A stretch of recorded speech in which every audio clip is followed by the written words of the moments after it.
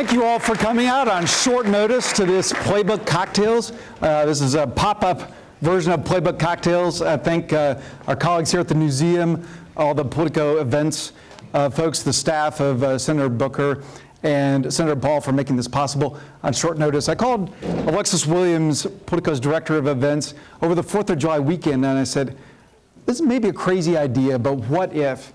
And she said, let's do it. So thank you all for being here. Before we kick this off, I'd like to thank Bank of America for making these conversations possible. These Playbook events are a great partnership, a forum where we get to discuss the most important issues facing Washington and the country, as we're going to do today. So thank you to our friends at Bank of America.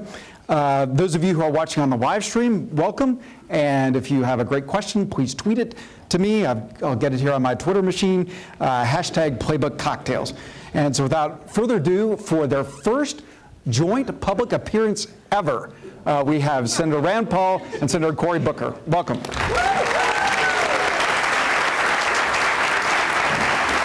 Senator Booker, welcome. Thank you for coming. Senator Paul, thank you for coming. Thank you very much for coming out. The Senate's new odd couple. Huffington Post says this is Huffington Post says this is a bromance. I'm worried who's Felix and who's Oscar in that. I'm just wondering if we can get a reality show and whether ethics will allow us to collect any compensation for that. We're both a little camera shy now. So, Senator Paul, this week you both introduced the REDEEM Act. This is, as I understand it, just to spell it out, the REDEEM Act, which is the record expungement designed to enhance employment. And the way I understand that is if you were a young person who got caught with pot brownies, you don't want to make it so you can never get a job. Yeah, you know what I've found as I've been around Kentucky and met people is that I meet people who have trouble still getting a job because of their felony record sometimes. And many of these are nonviolent felonies. And I think really you serve your time, you should get a second chance. And so to me it's a lot about trying to get people back into society, back into employment. And I think this is great. It's been Cory and I both have had great ideas for it, and I think the bill's turned out, I think it'll be a good success. We can get it through. And Senator Paul, yesterday you talked to President Obama about the REDEEM Act. How did that go? He's interested, and I've also met with Eric Holder as well on these issues. And frankly, I complimented him on some of the pardons that he's done for people who have been in jail 10, 15, 20 years for crack cocaine, whereas if it had been powder cocaine, they've neither never went to jail or went to jail for 6 months or a year. And really, there still is some disparity there, and I think he's aware of it, but I complimented him on that because I think a lot of times we Republicans aren't complimenting the president very often. And so when I can, I try to, and it is an issue where I think both parties can come together and work on an issue. Senator Cory Booker, would you say that the current drug laws are racist or just incoherent? Well, a little both. Senator Paul says a little both. Barack Obama, great president or greatest president? We have a serious crisis in this country that we are only 4 to 5% of the globe's population, but we incarcerate 25% of the globe's prison population. And it'd be one thing if there were all people going out there with violent crimes and sticking people up, but 72% of those people are nonviolent criminals. And we've had an explosion of the prison population since the so-called war on drugs started, but since about the 70s, you've seen, in fact, there are more people today in jail for nonviolent drug offenses than all the people in prison in 1975. And so we have a serious problem that's costing taxpayers billions and, in fact, $250 billion a year. We're grossly spending to take away people's liberty that ultimately what we could be doing is empowering them to be successful. So look, you know, I just got to the Senate in October, and people like Senator Rand Paul, Senator Mike Lee, Senator Leahy, Senator Durbin, a lot of folks were already starting to say in a growing bipartisan chorus, enough is enough. We could be saving money, empowering people to succeed, and ending something that really betrays American values, fiscal prudency and liberty. Senator Paul, did President Obama commit to push for this? Did he commit to pushing Senate Majority Leader Harry Reid to take it up? I don't know if I want to go that far. He's supportive of the concept. I think I can say that. And I think he will help. He indicated that he wanted to bring some of the sponsors of these bills to the White House to talk more about them. But publicly, I think he's been very supportive of criminal justice reform. And I think you have people on both sides of the aisle. Cory mentioned Senator Lee as well from Utah, who's been doing this. He and Durbin have a bill on mandatory minimums, where sometimes you commit a crime and the judge has no discretion. And often these federal judges are writing opinions saying, I'm horrified by putting this young man in prison for 10 years or 15 years, sometimes 55 years for sale of marijuana. And I sort of halfway jokingly say in Kentucky, you can kill somebody and be eligible for parole in 12 years, but you could sell marijuana and go to jail for 50 years. So we really have to fix this problem. And the thing is, the states really are laboratories of innovation. And you're seeing these red states get rid of mandatory minimums, doing other things. In fact, 29 states have been able to reduce their prison populations, and in 26 of them, crime has actually gone down. So now it's no longer this juxtaposition between tough on crime and public safety. You actually can be tough on crime, and you can actually lower recidivism rates if you do the common sense things that exist in the REDEEM Act. Senator Paul, you said when I asked earlier if the drug laws were racist or just incoherent, you said a little of both. In what sense are they racist? Well, I think they're inadvertently racial, or they have a racial outcome. 3 out of 4 people in prison are black or brown. But if you look at statistics on who uses drugs, white kids are using drugs at the same rate as black kids and brown kids, and white kids are 80% of the public. And 3 out of 4 people in prison are black or brown. So it's that it's easier to arrest poor kids. Poor kids don't get as good a representation. And then they get, at every step, they get arrested more often, but their plea bargains work out less well for them. But it does have a racial outcome. I don't think it's done with purpose, but that is the result, and it's hard to escape the facts. Yeah, and you just look at the data, an African American who uses marijuana versus white person marijuana, no difference in using rates, but you're 3.7 times more likely to be arrested if you're African American. African Americans 20% more likely to get that mandatory minimum than if that person, than somebody's white. So that you have basically what I say is a preponderance of the reasons to do something different, from disparate racial and economic impact, from gross waste of taxpayer dollars, to the undermining of human potential.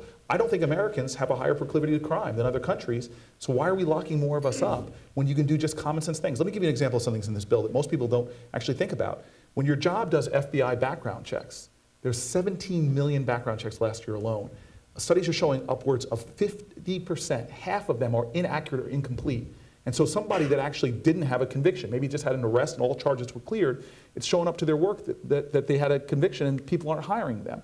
So just taking away common sense things actually could help to empower people to succeed, as opposed to what happens now is once that young 18-year-old has a criminal conviction for doing something the last 3 presidents admitted to doing, that now you have that kid who's got a felony conviction that prevents them from getting food stamps, prevents them from getting Pell Grants, prevents them from living in public housing, prevents them from doing a lot of those safety net things that help propel people up the economic ladder to get a job. And when they apply for a job and they have to check that box, just for smoking marijuana, they won't get that job. It doesn't go like that when you run for president, I hear, that you don't have to check that box.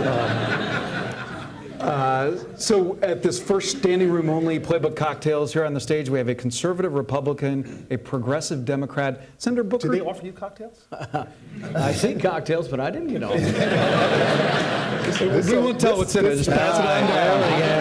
There. Cheers. Senator Booker, take us behind the scenes. How did this bromance happen? I understand that, like a lot of people, you courted on the internet and you were brought together in part by Seinfeld. Well, I do have to say that I am long since recognized the great American holiday of Festivus. I happened to see that Rand Paul was listing his grievances, which is one of the elements of Festivus. And you have a long list of grievances, sir. We did, yes. Yes. And one of them was that I did not tweet him enough. Wait, I can't believe you didn't tweet anybody enough. Yeah, that is hard to believe, Cory. Yes, it is. He certainly didn't complain that you didn't Instagram enough. No. But look, in my election, I talked about, to get down here, I actually brought up Rand Paul often when people talked about the problems of Washington. I said, look, there's so many areas on tough problems where we can find things to work on. I would bring him up as somebody that I have a lot of agreement in the space of criminal justice reform. I was sworn in on Halloween, that other auspicious holiday like Festivus, and one of the first people to come over to me and congratulate me was Rand Paul, and that was, I think, the first time we mentioned the issue. And again, as I said, he and others had already been working on the issue. I asked if we could do some things together. But I just remembered the first time I really met you, you were tweeting, and it was in the green room of like NBC in New York, and couldn't get a word in edgewise because he was busy tweeting somebody the whole time. So. I was, hey, check it out, I'm in the green room with Rand Paul. So we were sitting across tweeting back at him. So breaking news, just while we've been here in the studio waiting, the president at 6:45 tonight is be giving a statement on the humanitarian crisis on the border. Senator Paul, how is this crisis going to end? You know, I think it illustrates why, and I'm for immigration reform, I'm for some form of immigration reform, but if you do the forgiveness aspect or the beacon aspect of it before you secure the border, this is what happens. There are ads. And you believe that's what happened? Well, see, what's going on is there are ads running throughout Central America saying you need to come before August 14th. The president will let you in and you can stay before August 14th. And I don't know where this is coming from, but these are flyers being handed out throughout Central America. So people are flooding to the border, and it is a humanitarian nightmare. But we can't have a beacon without a secure border. And this is important because if we ever want to get immigration reform done, there will be some sort of form of forgiveness for those who want to work, or for those who are children that were brought here. There are Republicans like myself who are for some form of forgiveness, but you can't do it if you have a completely open border, because then everybody will come. And that's what's going on, I think. Senator Paul, do you believe the administration, through its actions, lack of actions, words, do you think it was complicit in sending that message, sending that idea? I don't know how the idea got started, but there has been a rumor and discussion for the last couple of months that if there is no immigration reform by August 1st, that the administration will act unilaterally. If they do this unilaterally, if they go ahead and just sort of say, we're going to forgive people unilaterally, we're no longer going to prosecute anyone for breaking the law, I think that then immigration reform's done. Because if we're not going to do it legally and not going to work out a compromise, I think there's a real problem if he does it unilaterally. And I am for some form of immigration reform, but it has to be Republicans and Democrats figuring out a middle ground. But I guess what I'm asking is what's going on now at the border partly the administration's fault? I think all of the last several administrations. I think you've asked that question for 3 times, and I think the point is we're all... Well, let Senator Paul finish, and then I'll... Well, what I would say is... You're treating me like a junior senator. I don't understand this. Actually, I don't have a good answer. You go first. Well, I think that this is... let's break some news right now that Rand Paul and the president agree on this. The president has gone on record saying the same thing that I heard Rand just say, which is we need comprehensive immigration reform. And it happened in the Senate that we actually hammered out...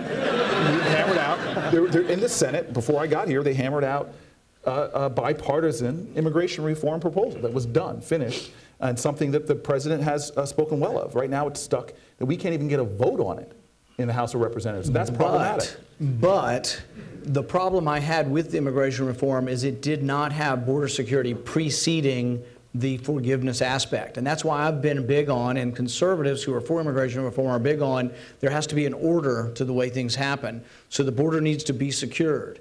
And then I want Congress to vote every year, is the border secure or not secure, and then gradually begin giving work visas to those who are already here. It's not quite what the Senate bill was. And I think the only way you can convince the American public that border security will happen, particularly like right now it doesn't look like it is happening, the only way you can convince people that it will happen is maybe not just this president, but any president shouldn't have all the power to secure the border. Maybe Congress should retain that power to see that the border is secured. Senator Booker, the president's in Texas raising money. Should he go to the border? You know, again, the crux of this, and these things I don't want to opine on, the crux of this is very obvious to me. Is, first of all, the Senate bill, I agree with you, there's not everything in it that I would want in it. But we have to have compromise. And when I watched Republicans and Democrats who didn't get all what they wanted, but pass a bipartisan bill, that was encouraging. And so who goes to the border, look, the fact is the Congress has to do their job. And so in the Senate, I saw it happen. Everybody didn't get what they wanted, but we got something done. So the real issue should be, the question shouldn't be, what's the president doing today, what's the president's not doing today. The spotlight should be on Boehner, and why isn't he bringing something to a vote? Maybe even reflects Rand's bill. Let the House do something different, but bring this issue. We have an urgency, not only on our borders, but we all know this. The majority of illegal immigration actually is not happening anymore on our borders. They're coming in a whole bunch of different ways when it comes to... But it also illustrates one of the problems when people say, oh, we're going to secure the border. One of the problems with the kids down there is we all have sympathy for them. It's a humanitarian nightmare. However, what we're doing is they're caught breaking the law, they get a summons and a ticket, and they're told to come back in a month. They're gone to the interior of the country and they don't come back. This is part of the problem of overall the porosity of the border is we give people a ticket and say come back in a month, and people don't come back in a month. And so we don't really have an enforcement mechanism to secure our border, and we have an enormous safety net / welfare state in our country. We can't do it for the people we've got here. We're $1 trillion short paying for what we have. And allow me just again to say, I'm not going to defend nobody, including the president, is satisfied with the status quo. But we have to, in the government, do some action. And this is why, frankly, I'm proud to sit next to Rand Paul right now, because he and I don't agree on everything. I could write a dissertation on our disagreements. But the reality is, we sat down and said, what can we agree on? Let's put it in a bill, and let's fight for it and push it forward. And it addresses some of the most urgent issues. Everybody in America right now knows, and I've seen this because I'm in cycle right now, you poll people, they're concerned about their financial security. Well, you know what? This bill wants to address the grievous waste of taxpayer dollars and the disempowerment of people's economic viability. If we can find things to agree on, we just have to begin to work a lot harder, not to stake out our positions, because even in this bill, there's not everything that I'm sure he would want, not everything I would want, but we've got to start doing the difficult things to reach out to each other and make Congress work for the American people. But on that line, to get us to get to an agreement, so let's say you and I have 100 issues. We probably only agree on 15. That's one we're working on, we really agree on. But maybe 15 issues. But what happens in Congress is we try to fashion a deal and get 60% and say, oh, let's do it, and we trade and trade. We never get there to these big deals. Immigration had so many moving pieces. If we would narrow the focus and do several individual bills that were a more narrow focus, like, for example, extending the STEM visas for science and technology and math majors, there's a 90% agreement on both sides of the aisle in both houses on that. In fact, I tried to pass it last year through unanimous consent. And the Democrats objected, put theirs forward, and then the Republicans objected. I was sort of inclined to say, oh, you know what, let's just pass theirs. Let's trick them and not object to their unanimous consent. Okay. Last question on this. Senator Booker, forget this trip, forget today. Do you hope that the president will go to the border soon? Again, this is a relentless effort on your part that I respect. That I admire indefatigable determination. But I am sitting here right now to reiterate something that I feel incredibly passionate about. Chicago, Camden, there's too much violence in our communities right now. And I'm telling you right now that if you look at the empowerment of Americans, so that we can begin to make our communities safer, it starts with, are you giving people a fair shot to do well? And we have thousands of Americans right now being denied opportunities to work because they're checking a box because they got caught for smoking pot. They got caught for possession of drugs, nonviolent offenses. And what I want to do is stop that cycle that's undermining our financial security as a nation, stealing the liberty, undermining the liberty of millions of people. And the fact that you have two people of such difference sitting here today to talk about a problem that is not popular. Rand, if you and I polled this issue, would this be a big issue? No. Well, no, I think it's growing, though. I think the public has changed its attitude on things. If we can get the press to focus on this, as opposed to what the president did today. Well, you know what the next question should be? Will you, Senator Booker, will you go to the border and talk about criminal justice reform?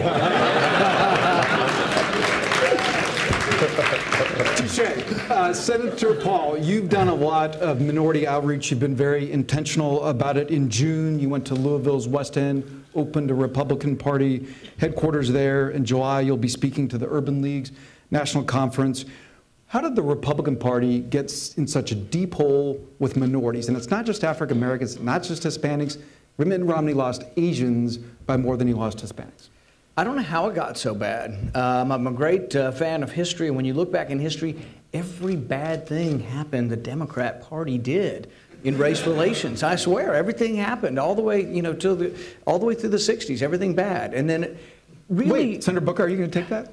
Well, I mean, in my state, the 13th, 14th, and 15th Amendment, all opposed by the Democrat legislature. The Jim Crow laws came in with Woodrow Wilson in the federal legislature, came in with the Democrats in Kentucky. Now, things have changed, and that's what people say. You're living in the past. The parties have changed. But what I would say is there is no reason why Republicans shouldn't try to recapture and reiterate and renew their support for civil rights, minority rights, voting rights, restoring voting rights. So I am working hard on those, and these are issues that are also, they're interesting because to me they're also libertarian-ish kind of issues, but I don't think anyone's ever sort of said, you know what, these issues would apply and even be more important for people who have been persecuted over time. Rebuttal? No rebuttal. Look, maybe I haven't been down here long enough to get into the zero-sum game binary world of DC politics. But frankly, I don't give a damn right now about whether Lincoln was a Republican or a Democrat. He helped to liberate African Americans and bring justice to our country. I don't care if Eisenhower was a Republican or a Democrat. He helped to build one of the best infrastructures in the globe at the time. Why don't we stop talking about party and start talking about the real issues that we have too much poverty in this country, we have too much incarceration and those kind of things. And my first fundraiser in Washington, D.C., I was running for mayor. First fundraiser in Washington, D.C. was done with two people passionately concerned about African Americans. Passionately concerned. One was named Bill Bradley, one was named Jack Kemp. And Jack Kemp was a dear friend of mine, put in legislation to help drive economic development using free market ideals into industry communities that many mayors like myself, when I was mayor, took great advantage of. So at some point, this game of ping pong back and forth, who's up, who's down, has got to stop. And we've got to get talking about, are we going to lead this globe again in what matters? Our social mobility in America, measurable indice, has fallen dramatically in the last 20 years. It's better to be born poor in England or Canada in terms of your ability to make it to the middle class. Well, you know what? These are things that have it may be another issue we could work together on, because I've taken Jack Kemp's enterprise zones, and we have something new we call economic freedom zones. Hold on, I got to tweet this out while you're saying that. Particularly if you're going to co-sponsor, tweet it out if you're going to co-sponsor. Playbook cocktails. No. This would dramatically lower taxes in areas of high unemployment. So for Detroit, it would be a $1.3 billion stimulus, not from money we take from New Jersey or Kentucky, but simply from money we leave in Detroit that's earned there. There's incentives for hiring people who live in the community of high unemployment. I tell people it's Jack Kemp's enterprise zones on steroids. And we'd love for you to look at it. The headline tomorrow is that Rand Paul condones steroid use. Our staffs are now going to definitely talk about this, because we've been working on some legislation as well to do enterprise zones in a modern way, giving more flexibility to localities and keeping more of the resources. Right, and there were some problems originally. The enterprise zones didn't work as well as people wanted them to have worked. In some places they worked well, in some places they definitely need improvement. And that's the thing, we can learn from, and by the way, I believe in the power of the free market to drive resources. If it's done in an enlightened and intelligent way, you can actually take areas like Detroit and make them very, very successful. So I'd love to discuss that. Maybe you could become a Republican. You said the free market. And Senator, I like that. You know, there is a profound tradition in the American community, a profound tradition in the African American community of entrepreneurship. I've gone all over the state of New Jersey trying to talk about technology and its ability to empower the free market. You can disintermediate banks now by Kiva loans, by Kickstarter. There is a new nonpartisan entrepreneurialism spirit that's sweeping our country, where the private sector is getting it. And you see companies, and I know this is controversial in DC, but companies like Lyft and Uber, who are using technology to do incredibly new ways to help people access their economic abilities. Samasource is one of my favorite companies that's helping to bring jobs and work and economic opportunity to people. So what I'm saying is that I love millennials. They're less partisan in their affiliation. They're less partisan in their affiliation. And they're more pragmatic. I have a saying in my politics, which is, in God we trust. I'm a person of faith, but everybody else bring me data. And we should be led and driven by what the data says. And no side has a monopoly on good ideas. There'll be areas we disagree on raising the minimum wage or on access to birth control, things like that. But there is a lot of space in the Senate, from talking to people on both sides of the aisle, for us to begin to get back to the business that America sent us down to. And fundamental to that is this idea of e pluribus unum, is that we've got to figure out ways to come together as one. I do want to go on record as being for birth control. All right. Senator Booker, it sounds like one of... I just want to get that out of the way. I don't want to have just any in case kind my of, mom is watching, she's on the record for having me reproduce and actually have children. So you're for reproduction also. I am for then. reproduction, Okay. and you're for birth control. This is a... We can't agree on everything. We can't agree on everything. No. I think my mom would be on my side. Yes. Senator Booker, it sounds like one of your favorite apps is Uber. What do you love about Uber? Look, I love the disruptive... You could get in trouble with this one, Cory. Well, I'd think about this one. I love the disruptive force of technology. I love the fact that if you look through America's history, this incredible country of innovation, of ideas, that we have constantly been putting disruptive technologies out there. And by the way, they've been often public-private partnerships. This company called Keyhole that came about from NASA technology that was then bought by somebody called Google that created Google Maps. It's a disruptive technology that Uber and other companies are now using to innovate in the second round. So I love the idea that we are finding ways to level the playing field, to give disadvantaged communities better access. In fact, these smartphones, if you look at apps like Twitter, for example, are more used in poor communities because our smartphones have become such powerful opportunities to access democracy. And when it comes to organizing, and I know Rand knows this, the power now to connect with people across geography, race, religion, socioeconomic status, and organize around common ideals, in some ways is undermining political parties when those parties aren't in line with the issues of passion for communities. And I spoke to some young people last night, and I told them this. Every great social movement in our nation's history or in our globe, young people have been at the center of it. And they now have tools to get the issues out that we may not even be focused on as politicians, but you might be and can help better lead. Because as I see it, and again, he's quoting history, and whether it's a civil rights movement or a civil rights legislation, change doesn't seem to come from Washington, it comes to Washington by the activism of others. And now they have tools that Martin Luther King and John Lewis and others didn't have. Senator Paul, when you joined Snapchat in January, what did you tell people the reason was? Was it Snapchat or Tinder? Which one was it? I don't know. Swipe right. It was funny when we joined it. I sometimes think I'm clever. I'm not always. And I sometimes think I'm funny. So I put a picture of a full moon up there, and I said, "So there, NSA, you've been mooned." All right, that's kind of corny. And then the kids all said, "That's not how you're supposed to use Snapchat. You're supposed to talk. You're supposed to do video." And so, but we did kind of sort of play on the fact that it disappears. The NSA doesn't get a hold of it, which is probably not true. They can get stuff within a millisecond. So, but I like the concept of it, and it is a concept of privacy in the sense it's short conversations, and it is a concept that disappears, doesn't tie up your memory, but also there is an aspect of privacy. And I think privacy issue is probably, I think, the overwhelming issue of the last year and maybe of the next year, that we have to figure out in an age where you pick up people like Senator Booker who are tweeting all the time. He deserves to have, you don't have any privacy in your tweets, do you? They go everywhere. But anyway, you do deserve to have privacy in your communications with people. And the Supreme Court recently with the 9-0 ruling saying that your cell phone can't be looked at with a warrant is a huge step forward and a huge blow forward for freedom. Senator Booker, you, as part of your campaign, you've been doing Run with Cory events. Tell us about those. Yeah, I just love exercise and fitness, something I haven't been good at in these two campaigns. And so I was eating my way through the entire state of New Jersey. I wanted to make sure I worked out, and my campaign manager at the time, who said, believed that everything had to be on mission, I decided, you know what, if I'm going to get a workout in then and comply with your on missionness, let me run with a bunch of people. And they've been incredibly successful, at some points having hundreds of people go running with us. And at the time that we have epidemic obesity, and a lot of health challenges that are preventable by through lifestyle choices.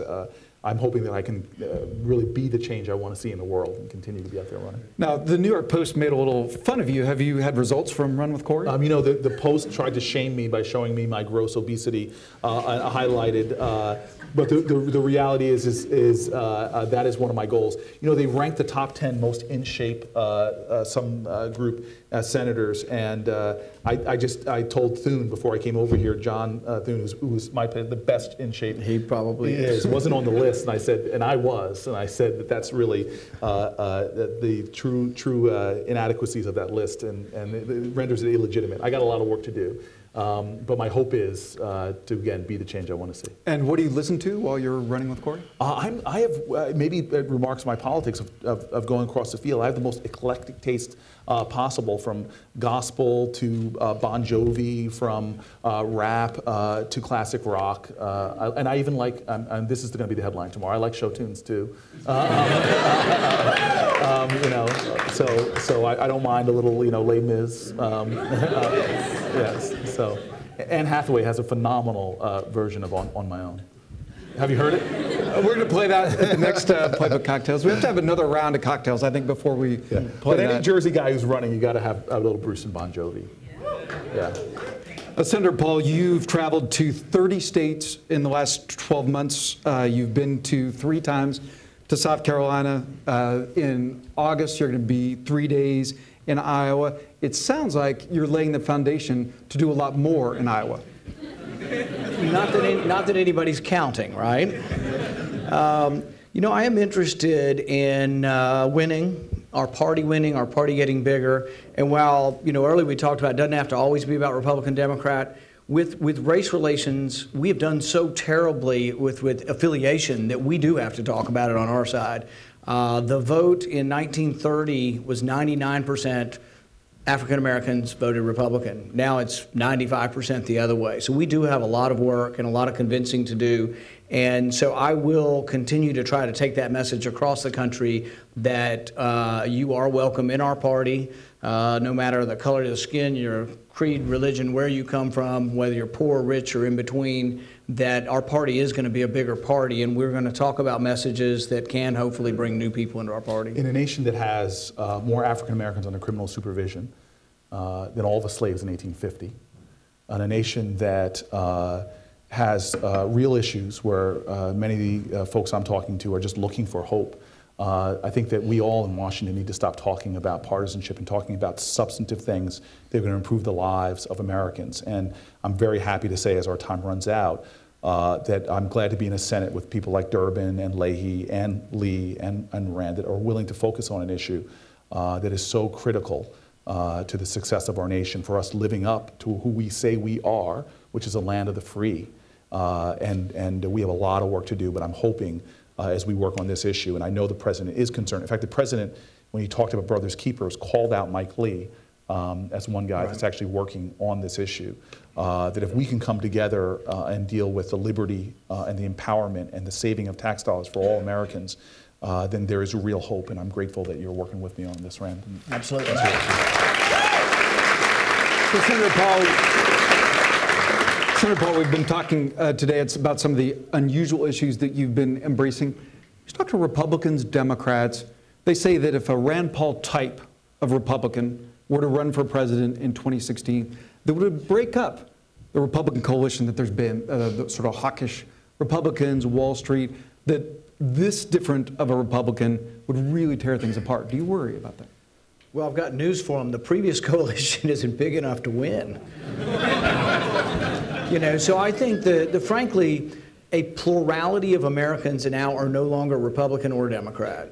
So they are looking for some of the good aspects of the Democrat Party and some of the good aspects of the Republican Party. And I frankly think that someone who comes forward and who transforms these issues and gets on the other side of some of these issues, I think there could be a huge realignment. Young people aren't so wedded to party so much. Cory mentioned that.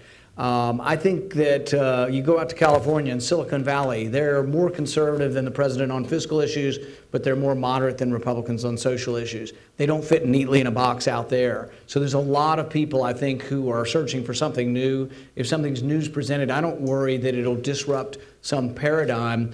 The paradigm, the coalition, it's not big enough now, so something's going to happen. I need to post a selfie with him. I'm trying to get my... Can I do that as we close? Please do. Okay, good, very much so. And,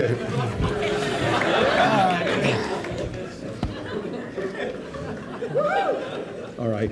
thank you very much.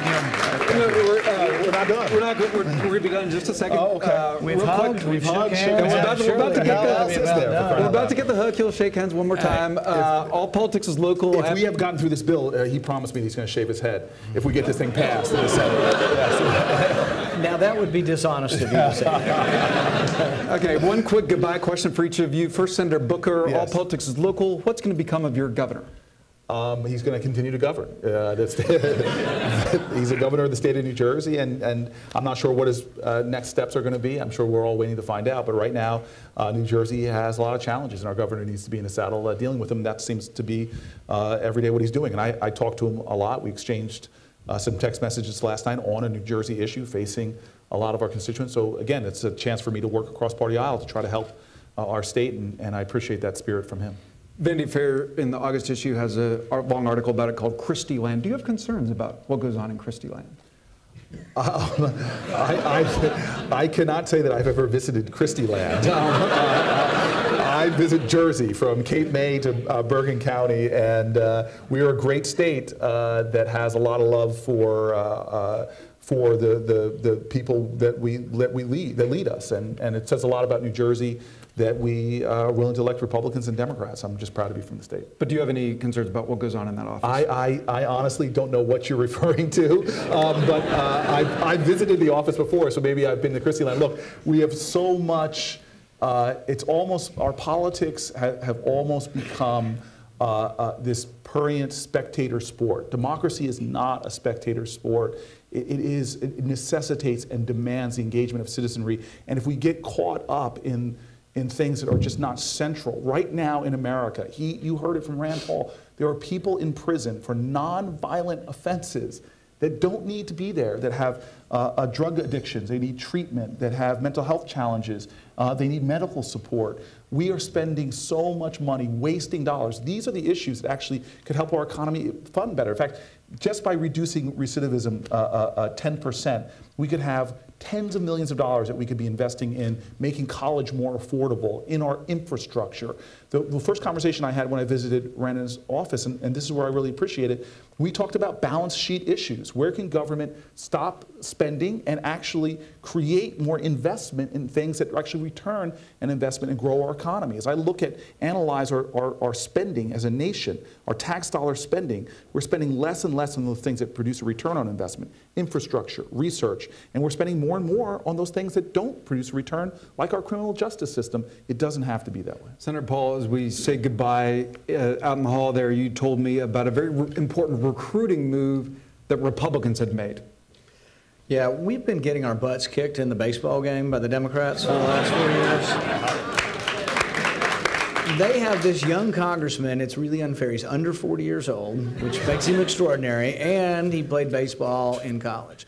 So we now have a Republican recruit, I'm happy to announce, I'm afraid, who won the primary in North Carolina in a Republican seat, and he played college baseball. So we got it. We are ready for the Democrats next year. Well, I'm hoping, as a former football player, that maybe we can do a tackle football game. Not that I hold any violent intentions, but it would be a really fun thing to do for the Senate. We let football players play. Steve Largent played. He was our pitcher for 8 years, and we won 8 years in a row with Steve Largent. Yeah. Really? I can imagine the slide into home base would be a fun impact aspect. Yeah. But no, this is a hotly contested thing I've learned is the baseball game. And now I'm really worried. And we're bitter over the losses, so we are coming back for blood next year. Listen, I'm hoping that instead we could host Festivus this year, and when it comes time for feats of strength, that we can then have a competition, maybe judged by a Politico audience, to see who has the best feat of strength. Right. Yes. Yeah. We want to thank our colleagues here at the museum who made this event possible, the staffs of Senator Paul and Senator Booker, the amazing Politico event staff, all of our friends out in live stream land who are watching. We thank the Bank of America for making this possible, you for coming out, and senators, thank you for a fantastic conversation. Thank you very much. Thank you, Senator Booker. That was fun. Thank you very much. Thank you. That was fun.